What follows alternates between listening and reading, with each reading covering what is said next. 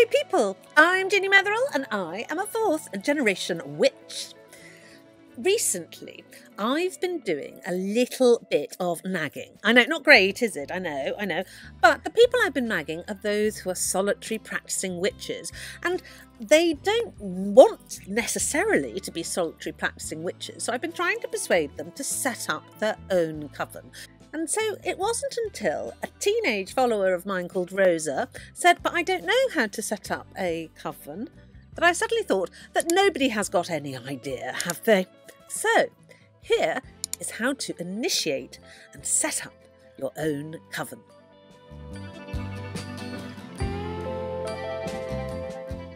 Before we get started, I have to tell you about today's sponsor, Temu. Now, I understand that quite a lot of you find these sponsorship videos not the most exciting. So I thought that what better way than if I'm being sponsored by Temu to do an unboxing video, I could run it as a giveaway for you. So for the next 3 minutes, whatever I unbox from my sponsor, you can win. But all you have to do is tell me which item or items you particularly like and put it down in the comment box below. And then in a couple of weeks, I will pick some winners and send these things to you. With that said, let's try and open this, which I think I need a knife. Temu has great variety. It sells everything from fashion and makeup to gardening equipment. With free postage and packing and site-wide sales, well, up to 90% off, there's great value to be had. With free shipping and free returns for 90 days, download the Temu app and using my link and code in the description box below, you can get up to £100 of coupons. So the first thing I unwrapped was this gorgeous display tree. I love it. And then oh, isn't it beautiful? It's this rather gorgeous candlestick. 100% mulberry silk scarf with animals on it. And my friends used to tease me and say I look like an air hostess, but I've always loved a silk scarf. I think that's rather beautiful. A gold-toned candelabra. A packable bag. This rather stunning crystal mermaid crown. A glass cleaning cloth. One of those metal scoops. Now this is apparently nanotape. It's the strongest sellotape that you can have, and it's going to keep all my things attached to the wall. A wooden stand which I'm going to use to balance my abalone shell on. Some gold fringing for crafting purposes, and a pop-up birthday card. Pantyhose, or we call them tights.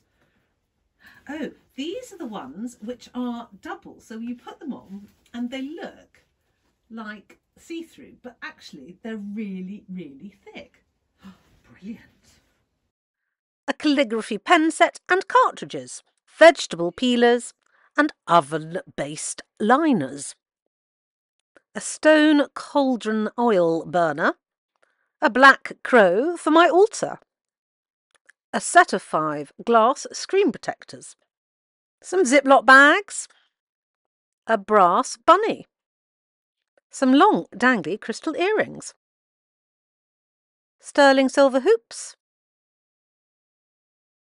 Isn't it lovely? It's a moon water bottle. My moon water bottle has sort of died. A car mobile phone holder, dried gypsophilia and lavender. A silver-coated copper ring. So here is everything I've got to give away. Name your favourite in the comments below, and in a couple of weeks I'll pick a winner and send them to you. For everyone else, download the Temu app using my link in the description box below for £100 worth of coupons and a smooth shopping experience. So thank you, Temu. I hope you found something that you liked in that unboxing video. Right, let's get on to the initiation of a coven. First of all, we need to know what is a coven. And a coven is simply a group of witches who get together quite regularly and practice witchcraft. Traditionally, it was considered the number 13 to be the optimal number for a coven. But my personal coven is only one of 3 because, So the traditional number of 13 is all to do with the phase of the moons throughout the year. There's 13 moons within a year. So each coven would meet on a full moon or a new moon or halfway through a new moon, depending on, what their preference was. And so this is why they thought that as they were following this natural world, you should have 13 of you. However, in my opinion, it doesn't actually matter how many members you've got. My online coven has over 100 members, for example, but my personal coven has only 3. And I know that lots of people want to join that personal coven, but the other 2 coven members are like, I don't know them. No, they're quite shy, I think. So why would you have a coven? Covens are all about learning and increasing your magical ability. Every single one of us has magical ability, and we might be better at some parts of magic than others. And so if you were in a coven, you can sort of cover all bases, so to speak. It also is an amplification. One person is not as strong as 2 people, who's not as strong as 3 people, etc., etc., etc. So the more people you have, the stronger the magic that you can create. Traditionally, covens were supposed to look at high magic. High magic. High magic, it helps communities, it helps groups of people, whereas low magic, which is the opposite, would help individuals. So you're looking at, say, curing a wart or getting some money or bringing in a new lover. I don't like either of those terms, which is why you've never really heard me talk about them, because I think magic is magic and it doesn't really matter how you perform it. It's all great. So the first thing you need to do is to gather your members together and decide how often you're going to meet. The traditional meeting was always at the full moon or the new moon, depending on your preference. I'm personally like a full moon because it's got some more light and you can see. However, a new moon is just as good. Next, you need to consider the time. Will it be dusk or dawn or midnight? I mean, my coven all meet in the morning because, we're all terribly, terribly old and like to do a bit of covening and then have some lunch. That's us. The second thing you need to do is decide on a name. I have to say, the covens of old had the most boring names, like, the New Forest Coven, the Kitchen Witch Coven, the Bricket Wood Coven. You can call your coven anything or nothing. In fact, my personal coven doesn't have a name, nor does my online coven. Actually, I might run a competition for someone to name my coven. I'd love to hear your suggestions on that. The next thing you have to do is to look at the structure of your coven. Are you going to have a coven which is very democratic, so highest votes wins? Are you going to have a coven with a leader whose word is final? This is really important. You do need to know the boundaries of your coven. For example, one member, 1 month, might want to do healing magic, and one member might want to do magic for cash. And so therefore you've got to decide how you're going to choose. Now, I would no more be a coven leader than I would the man in the moon, but that's just pure laziness on my part. I'm not interested in leadership. I'd far rather other people told me what to do. It's much easier. And that never happens. I'm always thrust into the limelight, onto the leadership, really against my will. I have no desire to lead people. Anyway, here I am, leading people, so decide what sort of structure you need, because it is important. And then lastly, when you've decided all of these issues, you've got your name, you've got when you've got to meet, you've got your members sorted out, you've got your structure organised. In order to make your coven successful, you should have an initiation. So the very first thing you would have to do is to each of you cleanse yourselves.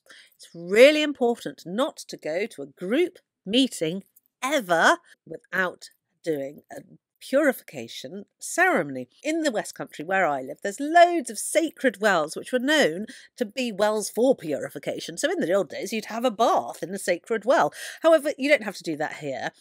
Just make sure you're clean, and then take some incense with you and give each other a smudge. Pull off any negative energies that you can feel, and make sure that every person is clear and cleansed of their aura with smoke. So lighting a fire, for instance, in the centre of your circle is an excellent way to manage this. You can light a sacred fire and each of you can then walk around through the smoke of it. However, you can use incense sticks too, up to you, depending on how you would like to do this.